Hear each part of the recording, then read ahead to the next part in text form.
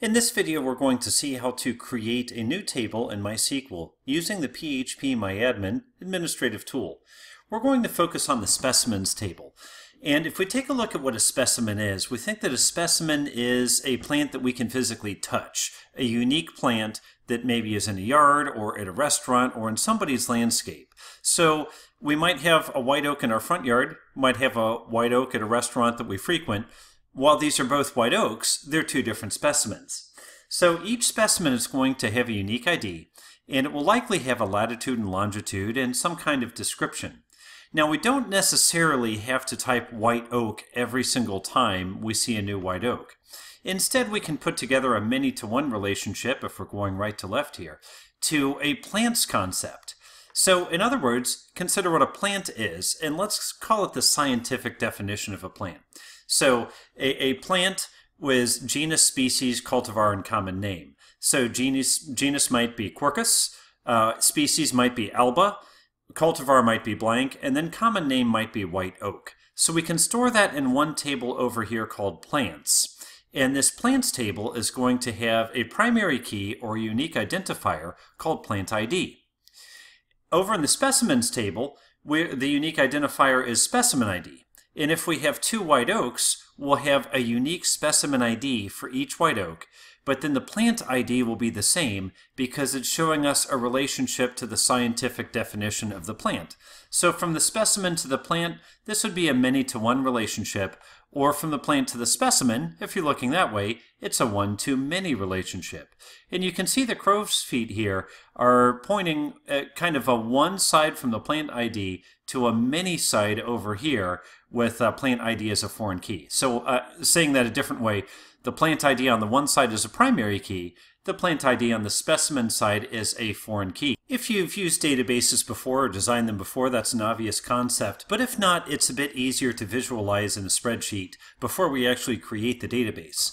So consider our plants table. You see we have a plant ID here. 2 is Quercus alba, or white oak. 3 is Quercus rubrum, or red oak. Now take a look at the specimens table. You notice the specimen ID, which is our primary key, is unique. Note that the plant ID is not unique, but it's a reference to the plants table. So plant ID 2 means this is a white oak. Plant ID 3 means this is a red oak. And if you look at the specimens table, you can see that we have a white oak at Burger Chef in Clifton, a white oak in Flushing, Queens. So two different white oaks in two different locations, but they're tying back to the same plants table, the same record in this plants table. Now we have a red oak in London at the Canary Wharf and a red oak in Reykjavik, Iceland. You see that those two are tied together because they have the same plant ID. That's eventually where we want to be, but we're not ready to be there just yet, just based on how our user input looks. We're going to take on a little bit of technical debt here, but that's okay. We will resolve it eventually. The technical debt is we're not going to worry about the plants table yet. We'll come back and worry about that in a later series of videos. So we're going to add a redundant column to the specimens table called plant name. And essentially, this is going to be the genus, species, cultivar, and common name all put together in one redundant column in the specimens table. We'll call it cached. Now, why do we need to cache this? Why can't we just make a plants table right now? Well, at the moment, we're getting our plant data from a very large JSON stream from a different source that's a source that we do not own. So we do not have the plant data locally. So it makes a little bit of sense to go ahead and cache it locally until we can own that plant data locally.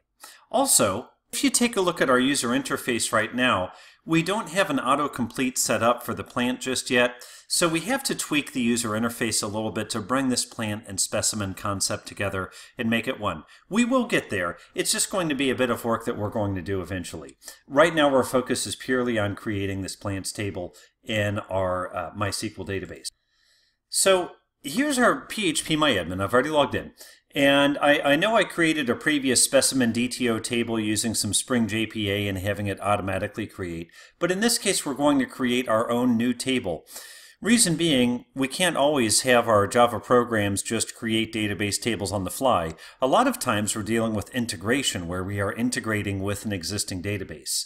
So I simply go to the plant schema and I click on New. And now let's say specimen ID and int and default. We're going to change this, well, let's see, I'll tell you what, let's make it AI. If you see over here, there's a, no, let me change the default. We'll take the default off. Just one moment, none.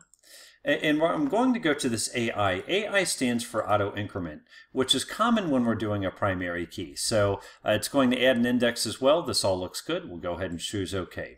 So that means that every time we enter a new row, it's going to give us a new specimen ID. Now we're going to do our plant ID, because we know we're going to be there eventually. We might not have the data just yet, but we know we will eventually be there. So plant ID, we'll keep that as an int. Now latitude. Okay, caution here. Latitude we tend to think of as decimal data. So careful on this one, because if you actually choose a float or a double, I did that one time and it was a mistake because of some floating point arithmetic. It was not recording the accurate latitude and longitude. So this one, we might as well go ahead and just make it a varchar. So let's make it a varchar. It shouldn't be any more than 50. We don't necessarily need to add an upper bound on this one, but we'll go ahead and say 50. Nullable, we'll go ahead and tick nullable. I'm going to go ahead and tick nullable on plant ID as well for the moment, because we know we don't have that marriage set up between the plant concept and the specimen concept, but eventually we'll take that nullability off. We'll go to longitude. Longitude, spelled correctly. And once again, we'll make this a varchar, 50. And we'll say that this is nullable. If you don't tick this nullable box, you have to put a value in that column every time you save to the database. So careful there. The primary key should not be nullable, so it's unclicked. Generally, foreign keys should not be nullable. I did mention we're going to make a little exception here. But nonetheless, anything that can be nullable, be sure to check that nullable box. Okay, now we're going to need a few more columns here, so I'm going to say add 2 new columns, and also we need to give this, also we need to give this table a name. Let's call it specimens.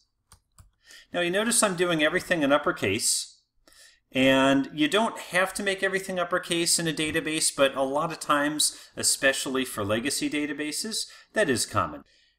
It looks like phpMyAdmin had a little hiccup there. It didn't give me exactly what it kind of didn't refresh the page, but that's okay. We can still edit this table. I simply click on specimens, and I'm going to go back to structure.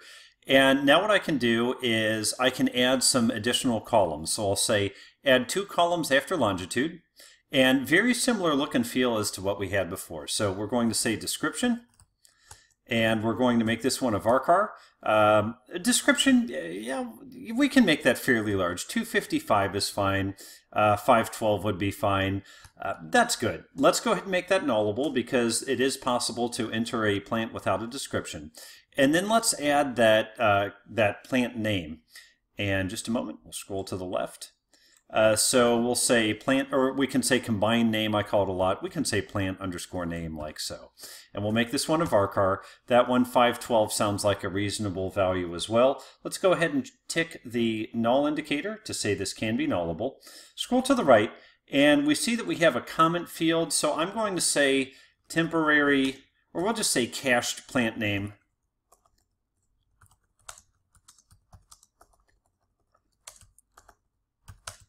From online data source. So we kind of have a note that it's cached, and we know that we can make this more efficient in the future. I go ahead and hit save.